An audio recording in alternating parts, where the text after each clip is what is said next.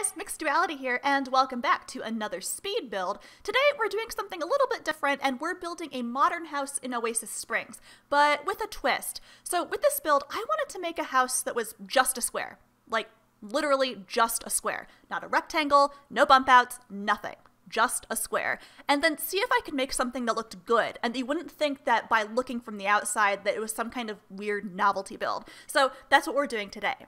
The idea for this challenge, I guess, actually came from my childhood home build, where I was actually pleasantly surprised at how normal the final product looked. I mean, it still didn't look good because it ended up being a fat rectangle, but I was genuinely surprised at how effectively I could hide a bad house shape using landscaping. And, I mean, it's kind of a given that the weird features of builds can be hidden by things like trees. I mean, obviously. But with this build, I wanted to see how far I could take that concept. Like, could I just not hide a bad build, but actually make something that looks genuinely good? Well, I guess we'll see. Personally, I think I did a pretty good job, but I'm biased, and you'll have to let me know what you think by the end of the video. So my strategy for this build basically involved two things: landscape depth and doing fun things with platforms. Basically using vertical space and depth to create the illusion of bump outs and an interesting house shape that isn't really there. My basic rules for the challenge was that I was allowed to do anything I wanted with plants and rocks, and I was allowed to use half walls as fences. Like, they couldn't look like walls, but as long as they were roughly fence height, it was fine. So you'll see me doing a lot of that. I also put the whole house on a platform so I could make fancy custom stairs using platforms to create depth and intrigue that way, as well as platforms on the roof to basically give the roof an interesting shape and create the illusion that there are different boxes making up the house rather than just one big box. So for this build, I definitely wanted to go more of a modern direction because I feel like it's easier to hide just a plain old square using a modern build where kind of like basically anything goes. I mean, I don't want to say that making a modern home is easy because it's definitely not. I am definitely like a suburban stan. Basically, my favorite thing to build in The Sims is kind of like a two-story standard suburban house you might see in kind of like a standard quote-unquote American suburb. So this was very much out of my comfort zone. I think I've made exactly 2 modern builds before this, and I was actually really proud of the last one I made. It kind of actually gave me very similar to vibes to the one that I'm making in this build. Obviously that one had a lot more bump outs. It was a lot more visually interesting than the one I'm building here, even though I think this one still ended up being good. But again, you'll have to let me know what you think. This build also gave me a chance to really play with the platform tool, and oh my god, this was only my second time using platforms in an extensive way, and it was definitely an adventure because platforms in The Sims are still so glitchy. Like, basically once you place a door, the platform on the inside is going to immediately rise up like 5 or 6 times above where you actually want it to be, and if you ever do anything remotely to change the floor height, then the columns will change. So I guess my life pro tip that I personally learned in this build, don't bother putting columns on things until the very end of the build, or if you are, just don't worry about it if they stop and start in weird places. They just use them as visual tools, kind of for an idea of where you want the build to eventually go. Actually, one strategy I used to make this build look more interesting was putting columns wherever windows were and wherever color changes were, because actually I noticed that in my childhood home build, the transition between the green shingle part and the white siding part actually kind of gave it the illusion of being a new bump out if you just looked at it straight from the front. So I figured if I used columns to accentuate that, it might extra look like it had depth, like it was a separate square. The other reason I built this build was because I wanted a chance to play with the new Dream Home Decorator pack that I just bought, because again, I'm not really much of a modern builder. In real life, I probably wouldn't want to have anything like the aesthetic that this build actually has, but the stuff in the Dream Home Decorator pack is objectively really pretty, and I wanted to play with it. Speaking of Dream Home Decorator, I also wanted to give my thoughts in this video, because I have never had more conflicting feelings about a pack in my entire life. I've played with this pack probably more than I ever had with any other pack that has ever come out, except maybe Forget to Work. I'm not 100% sure, but I've basically been playing this pack nonstop for the last week and a half since I've gotten it, and I have had so much fun with it. Like, this is some of the most fun I've ever had with a pack in a very long time. But at the same time, I genuinely feel that this, at its core, isn't a game pack, it's a stuff pack. And I really hate to say that, because I'm kind of a Sims 4 apologist, okay? I love this game so much. I've played this game for like probably a good, I don't know, 1,000, 1,100 hours at this point. I love The Sims 4, and especially since they've added the sentiments feature, the lifestyles feature, and now the preferences feature, I really feel like my game has come alive in a way it hasn't even before. Generally, I have pretty positive feelings toward packs. I don't really typically think of these packs as being like, oh, these packs are so empty. But this one, I genuinely feel that even though I've played it a ton, and even though I love playing it, and I've had so much fun, I feel that even though it looks on the outside like it's adding a whole new career, the reason I like it is because I like to build, not because the pack is actually adding anything substantially new. So I just wanted to talk a little bit about that. So I guess first, before I rake this pack through the mud, first I wanted to start with some of the good stuff. Objectively speaking, I think the new pack gives us a huge selection of buy objects. All of the swatches match really well, which I mean, I feel like I guess I shouldn't praise the pack for. I think that in general, this is a huge weakness of The Sims 4 that the Sims team should have corrected by now. I do think they're doing a bit better of a job, but in this pack, they really do a good job. So I'll give them credit where credit is due.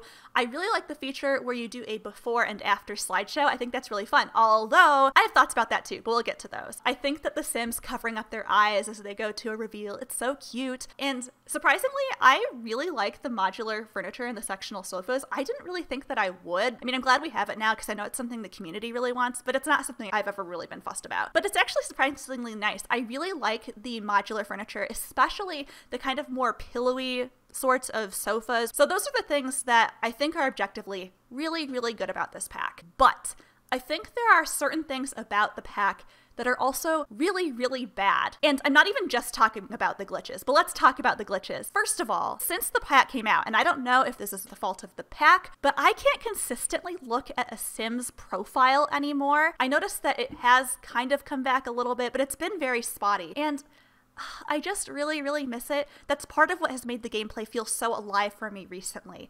And it's just gone. And I think that that's something the Sims team really needs to work on patching because that's such an important feature of the game. And I'm just so sad that it's not there consistently anymore. But going back to the pack specifically, let's just go through the features of the new career, which is where the new quote-unquote gameplay comes from. So the first thing that you do when you get a gig is you go to the client slot and you ask them what they are looking for in their renovation. One thing I've noticed, I can't always ask a Sim about their likes and dislikes. I can ask them all of the interior decorator questions. What are your design visions? Let me see your mood board. All of that. And that gives me the answers that I'm looking for in terms of what they're looking for in a renovation. But I can't ask them when I'm on the job about their hobbies, about their favorite colors, about their design style preferences. And so beyond the design specifications that the clients give me, I don't know whether what I'm building actually fits what they individually like. In my mind, that's a seriously huge flaw of the game. It should be my job as a good interior designer to know my clients' overall preferences and build something that integrates what they're asking for with what they actually like. And what I found is, even if I can, on the occasions where I can, it doesn't actually seem to matter. It only seems to matter what they specifically ask for, not what they like. So I guess that's a good thing because, you know, if I can't ask them, at least I know I can still do well the renovation, but that's a bad thing. I should be able to ask Sims what they like and then use that information in conjunction with what they actually ask for to create a build that is really good and specific for them. And I can't consistently do that. Moving on to the next feature of the game, taking before and after photos. I'm not entirely sure what the after photos do in terms of the gameplay. I think they actually do inform where the Sims go to look at their renovations, but the before photos literally do not matter. I could take a photo of anything and the Sims will not care. I know this because I have forgotten to take before photos before, or I've taken photos of the wrong floor when I'm restricted to certain floors for building, and it didn't matter. I still had a successful renovation, the Sims weren't confused or anything, and that was it. And that's a huge problem. If this is one of the main new features of the game, it should matter that I don't complete it, but it doesn't. And then let's talk about telling clients to check out my renovations, which is one of the main new things you do during a reveal. When I do this, clients often don't follow me around, and even when they do, they usually just follow me up to whatever it is I'm pointing at, and then they immediately leave. They don't look like they're actually looking at anything. And in general, they don't seem to be checking out the objects on their own. They're just socializing as normal or using objects. For an interior design pack, my clients should be looking at what I'm doing for them, but they don't. At least they don't consistently in a satisfying way. And now let's go on to talk about talking to clients, which is the next thing you're supposed to do for this gig. You can talk to your clients about anything. You could yell at them. You could flirt with them. It doesn't matter. You don't have to talk about the renovation. You just have to talk to them about whatever you usually talk to about Sims. And that doesn't make sense. If I'm on the job, I should talk to them about the job that I did. I should be required to, but I'm not. The only thing where I get a consistent career reaction from my Sims is when I ask them for their final verdict. But wait, let's talk about the final verdict. When you do a renovation, the Sims can react positively, negatively, or neutrally, where basically they'll say, oh, this renovation isn't really what I asked for, but I like it, or you checked all the boxes, but I'm not really feeling it, which is fine. I like that. The problem is I don't get any flavor text like that for negative reviews or positive reviews. Why is there only new flavor text for mid-tier reviews? That doesn't make any sense to me. I mean, there's flavor text for everything else, well, for most things in this game. Why not for this too? It just comes off as really, really lackluster and lazy programming on the part of the devs. And I hope that's something they add to the game eventually, but I kind of suspect they won't, because generally it seems that EA doesn't make substantial updates to packs. They might update the base game, but except for bugs, packs generally don't get any additional features. I mean, if I'm wrong, correct me about that in the comments, but that's been my experience, which is unfortunate. That means I'm never going to be getting an update to the game that I consider really part of the experience, and that's just so disappointing to me. And I want to go back and talk about a few more things about the renovation itself. So when you're in build mode, the biggest thing, and this is a bug, I know, it might have been somewhat patched for some people at this point. It hasn't been patched for me as of the recording of this video. You can go into build mode, take all of the client's objects, put them in your household inventory, and then when you go home, you'll have all of the client's objects in your household inventory, which you can then sell to make thousands and thousands of dollars, which is ridiculous. No other building on lots that aren't yours is like that. That doesn't happen if you try to quote unquote move objects to a household inventory on a public lot under enable free build. It's just so bizarre. It's such an oversight, and it's just so disappointing because literally this system has already been implemented elsewhere. This is such a big oversight. Why didn't the devs test this? Why didn't the devs find this out before releasing the pack? It literally does not make sense to me, and it's so frustrating. Like, when I found this out from watching Sims YouTube,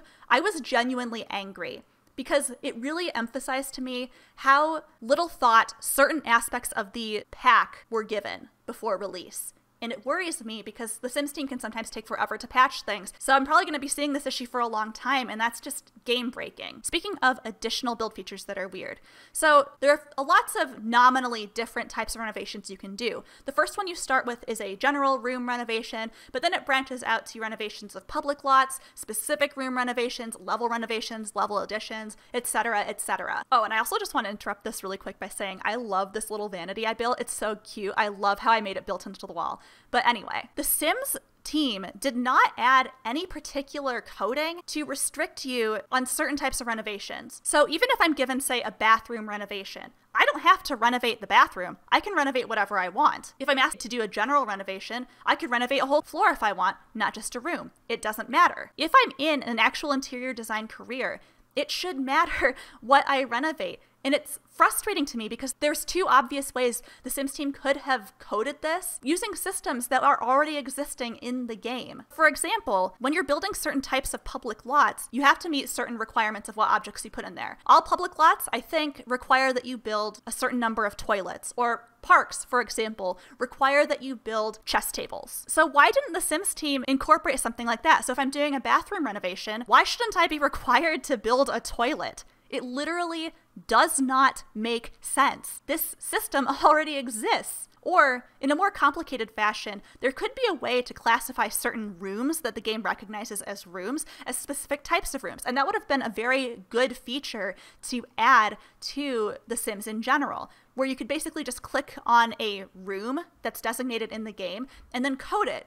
as a kitchen or a bathroom or a bedroom or a living room or just general. That would involve a more complex update, but it could have been done, but it didn't. Again, there's two very obvious ways they could have fixed this, and they didn't. So basically it's up to me as the gamer to impose these restrictions on myself when this is supposed to be a game pack that adds new systems to the game. And related to that, there's no limit to what objects you can delete from around the house to cover the cost of your renovations. Let's say I ran out of money to update the bedroom I'm trying to renovate. I could just go downstairs and steal a big TV and use that money to update my bedroom, and there's no repercussions for that. So not only do I lack a restriction on where I'm allowed to build, I'm also not restricted on what I can do to get money for a build. So basically what I'm saying is just there's not enough restrictions on what I can do in this pack to really convince me that this pack adds new gameplay. Going back to the reveal for a second, you get paid whether you finish all of your after reveal tasks or not, should you choose to stay on the lot and do the reveal. It doesn't matter if you don't finish, you get paid either way. I should get my pay docked if I don't finish all of my tasks. So again, a lack of restrictions. There are also little bugs where rooms actually do come into play, but they don't make sense. It kind of seems like more a glitch rather than a restriction. So for example, the other day I was doing a level renovation for the party house household.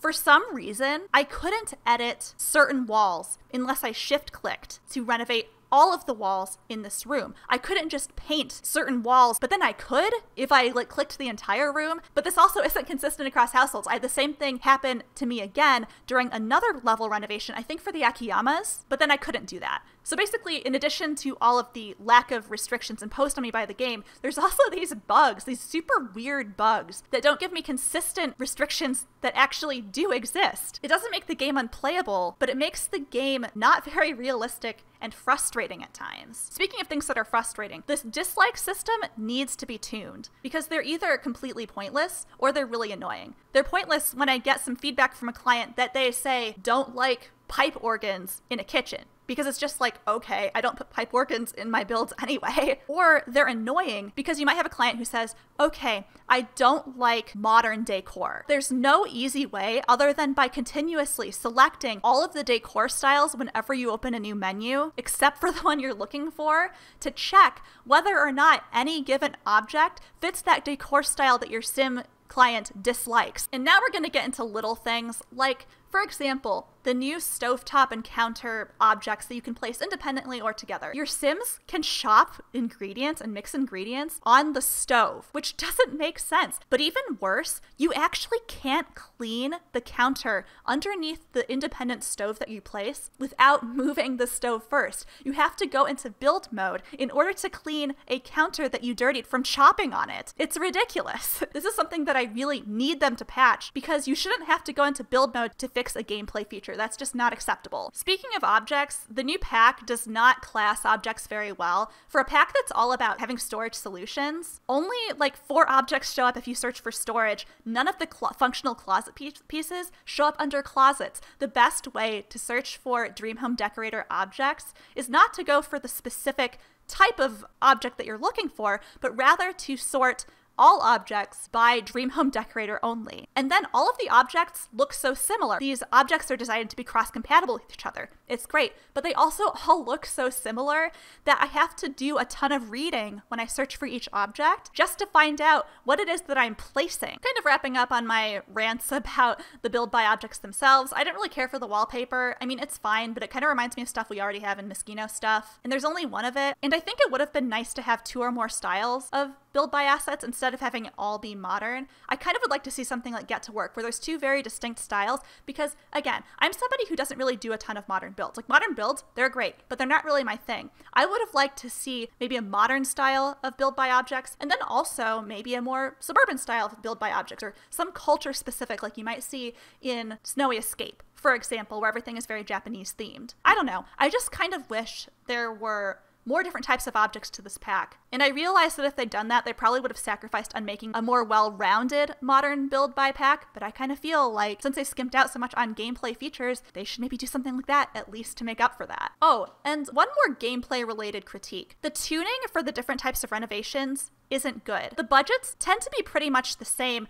across the different renovation types and also different lot sizes. So I'll have $7,000 to renovate a bathroom, but also $7,000 to renovate the Delgado household, which which is actually something that happened. But because I had so little money, even after deleting all of their expensive objects, I didn't have enough money to furnish their entire floor in a way that it looked good. I mean, I think it looked better after I did it, but it was still so empty. I really think they should have done more to tune the costs of the renovations, so that way larger lots, A, have a higher budget in general, and B, different types of renovations have different budgets. I hope they tune this, but because this isn't a game-breaking bug, I don't think EA is going to do it. I also think it would have been nice if, in addition to having this career, there was also some kind of interior decorating skill. I'm not even really sure what that would look like, but it would have been nice to include. So overall, my thoughts on this pack.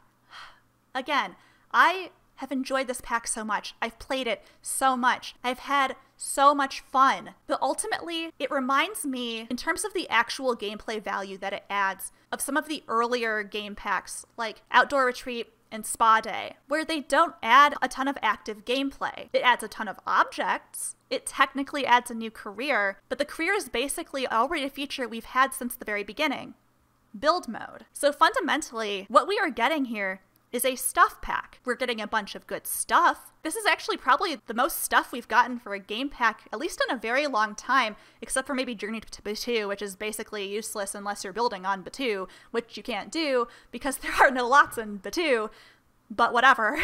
But that's basically it. And it's fun. And if this were a stuff pack, it'd be phenomenal. Probably the best stuff pack we've ever had. But it's not. It's a game pack that we pay $20 for rather than $10. I'm being pretty critical. You have to keep in mind that I'm actually somebody who's kind of more of like a patient gamer. I almost never buy packs. Actually, no, except for this one and actually Journey to Batuu. I've never bought a pack on sale because in general, and I've actually done the math on this, subjectively, they aren't worth the money to me. And in general, The Sims is just a really expensive game. So it frustrates me that this pack, despite being really fun, doesn't actually add enough gameplay to really be considered a game. It's a bunch of stuff. It's not new gameplay. So fundamentally, while I really enjoyed playing it, I can't say that I love it because I'm not loving a game pack. Also, just in general, I mean, I don't think this pack is going to be for everybody. Like, if you don't like building, this isn't going to be a pack for you. I don't really think that's a huge issue since I don't think every pack is supposed to be for everybody, especially not these smaller, more specialized packs. But it does also, I mean, ultimately have limited utility. So yeah, those are my very extended thoughts about The Sims 4 Dream Home Decorator. Anyway, after all that, let's get back to the build. So right now at this point, I believe the interior is pretty much all finished, and right now I'm doing the landscaping part of the build, and you see I've already kind of fiddled with the roof. I'm not sure if the roof is done at this point. It might be edited further, but as you can kind of see, I've kind of created the illusion of this house being made up of separate boxes, even though, again, it's still just a square. But yeah, you'll see a lot of fiddling with landscaping, and I'll probably cut out a lot of it because I don't know, I probably struggle with it in real time for probably like another hour or two. Like, guys, I'm a very slow builder. I enjoy building, but oh my god, does it take me forever. While we're searching for flowers, you might also notice that I put sort of a quote-unquote glass roof at the top of the build. That's actually a dance floor you get with Get Together. You can also do tricky things with roofs to do kind of a glass roof, but with platforms also, that ends up being kind of more tricky. So I thought it was a little bit easier to use the glass roof, especially because the roof is flat anyway. So you also see at this point that I've settled on kind of like a purple curved flower sort of thing, and those purple flowers are actually from Island Living. It's kind of unfortunate because what I really wanted to go for. So if you go to the lot that's across the street from the land grab's house, you'll see a bunch of low-lying kind of purple flowers that sort of look like the Island Living ones, except honestly not as pretty. But I really wanted to use those because they fit in with the actual world, but I couldn't find them. I scoured the debug menu, I scoured the regular catalog, and I just couldn't find it. And it's so annoying because I found it the other day and now I don't know where it is. So if you guys know where those flowers are so I can remember where to find them, let me know. Also, so you see me right now putting in additional rocks. I'd originally not planned to do that, but I just thought it looked good with the modern aesthetic because I think that sprawling landscaping isn't really what I was going for, but I did like the additional color that it provided, and this is a good way to blend those two styles together. Also, so the pool that's behind the purple flowers is actually a pool. I don't think it's actually accessible to your Sims, but I've actually never built a pond in The Sims 4 before, and I don't really know how to do it, so I feel like it kind of looks like a fancy pond, and I mean, if it's a pool that the Sims can actually use, I mean, go for it. Additional functionality is always good, right? And oh my god, guys, so yesterday I recorded like probably a good like 3 hours of a Let's Play that I am doing that I'm not going to tell you what it is until it actually drops because I'm really excited for it. And the day before I'd also recorded, and today I'm recording, and this whole video originally is like an hour long, so my voice is killing me. I feel like I'm dying, but I just really wanted to do this. But anyway, if I sound kind of tired or if my voice kind of sounds tired, That's why. And you'll see me struggling really hard what to do with that last little gap in the landscaping. For a while I toyed with the idea of using that llama, and I've never actually used that object before, but I thought it was just kind of a bit too much, so I didn't. Now you see me working on the back patio finally. The one thing I don't like about the patio in the back is it ends up being kind of small, but the lot is only like 40 tiles long, so there wasn't really anything I could do about it. Plus I still wanted green space in the back. It was just kind of a sacrifice I had to make. I struggled, as you can see, for a long time with the landscaping. This is why, okay, confession, I hate landscaping because I am so anal about how it looks. Like, every little fern has to be placed in the exact right spot or I hate it. There is no middle ground for me. It has to be perfect. But because of that, it takes hours and hours just to end up putting, I don't know, 3 trees in the backyard. One of my weaknesses as a builder. But anyway, so the patio is kind of small, but I still wanted to put something on it. I ended up putting a game table there, and I didn't like how cramped it was and how your sim would have to walk into the game table just to get down. So I actually ended up switching the wall to the last platform to the side closest to the game table, so that way you walk onto the patio. And I think actually that was a really good solution. I think it looks a lot better. Also, just in general, I kind of wish there were more functional objects in this build in hindsight, but I mean, I don't know, form over function, I guess. It's what on the outside that counts, kids. Am I right? And you'll see I did end up putting some little half walls next to the windows on the sides of the house. I'm not sure if this is really cheat-y, but it doesn't really look like a full bump out, even though it kind of gives off the effect of one. I don't know if that's cheating or not, but it's what I did. So, oh well. Plus, I kind of liked the little garden. I thought the side of the house was looking a bit flat. And again, I don't think that having sprawling landscaping, which is what I tend to do, is really the style here. So it's just another way to kind of give the build a little bit more intrigue. I think the thing with modern landscaping, and maybe it's because I don't know how to do modern landscaping, is it's kind of like less is more. You want fewer patterns, you want crisper, clean lines. Oh, and I really wanted to put one of those bulbous bushes in there. I never actually used them before, but I thought this would be a really good opportunity to, but I just couldn't make it work. They were too puffy. And I did consider, as you see, putting some other plants that kind of mimic the landscaping out on the sides of the build. Ideally, I would have made the build a little bit wider, but personally I think smaller builds look better. And basically I'm trying to hide a bad shape as much as possible. A smaller square is less square to hide, right? And I'm just putting little finishing touches on the build, adding last minute decor, last minute plants, that sort of thing. I really tried to make that hanging plant work, but it just wasn't the vibe, so I had to get rid of it. I love those plants from Eco Lifestyle. I kind of wish there's a little bit more green to them, but I just love the aesthetic. I love the little bottles. Ugh, they're just so cute. I love them. I put them in a lot of my builds actually, even not my modern ones. Ugh, I just love them so much. They're so cute. I really struggled with where to put the trash can because this build is basically just so small. And in real life, would you really want to lie next to the trash can? Because that's where it's put right now. Would you really want to play a game next to a smelly trash can? No, I don't think so. I did try to maybe put in a gate or a gap in the fence. Sorry, not the wall, the fence, the wall. But it just didn't look good. And you'll see me trying so hard. I wish there were doors to half walls, but I mean, there's barely even doors to fences. Because again, EA can't be bothered to complete any of their packs. Anyway, again, not to be too salty, I love The Sims. I appreciate what the devs do. I know it's not their fault, but I swear. So I just ended up closing off that wall and putting the trash can right outside the door. And I ended up using this trash can. The other one I just deleted as my favorite, but I thought this one looked a little bit more stylized and kind of fit with the vibes more. And that is the whole build, guys. So I wanted to go ahead and pop in for a quick tour, especially of the inside, just because I was mostly just ranting about Dream Home Decorator while I was doing this build. Anyway, so you come inside right here, and this is our generally pretty open floor plan. Overall, I'm pretty pleased with how it turned out given how the space was. I put in one of the new black sectional sofas. These are actually not my favorite ones. I really prefer the kinds with the more pillowy tops, but these are nice too. I thought that it fit the more clean, modern vibes I was going for. I made this purposefully asymmetrical console for the TV, and I kind of like that. I think it kind of suited the overall asymmetrical appearance of the build, even though again this is just a square, and we'll look at the outside again once we pop back out. These are the new Dream Home Decorator table and chairs, which I thought ended up being pretty cute, and I didn't even really see this, but I kind of like the wood texture right there.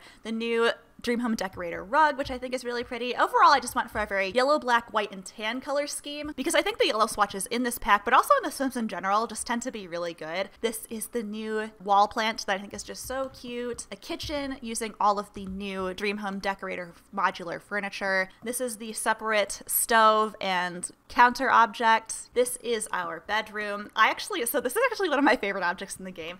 I love this little lamp. I put it in as many of my builds as possible because even though it comes from vintage glamour stuff, it has a very kind of like faux vintage sort of appearance to me. Like I could see this being in somewhere like Target or maybe like home goods. This whole room, except for that and the rug, is basically just Dream Home Decorator. The rug is from City Living, I believe. I really liked how it turned out, and I love this little llama object. It's so cute. And just in general, like I said, I love this vanity that I built. It just looks so crisp and clean, and oh, it's so pretty. So moving on to the backyard. This is our backyard with our small patio, our game table, our evening lights. Very minimal landscaping that still took me way too long to figure out. And if you move to the front, you'll see kind of again the closed off green space with the low-lying purple flowers, the pond/pool, and just, you know, the trees and the kind of crisper, cleaner, bushy landscaping. And yeah, guys, that is the whole build. Overall, I'm really pleased with how it turned out, and personally, I think I did a pretty good job at hiding my boring old square using just landscaping, patio work, and platforms on the roof to create the illusion of multiple boxes being used to make up the structure. But you'll have to let me know what you think. Also, let me know whether you've done anything like this, and also what other types of builds or build challenges you'd like to see me do, and I'll give it my best shot as a non-builder. Also, let me know what you think about Dream Home Decorator. Obviously, you now know what I think, but I want to know what you think as well. Anyway, so that's it, and thank you so much for watching. If you like what you saw, please make sure to like, comment, and subscribe,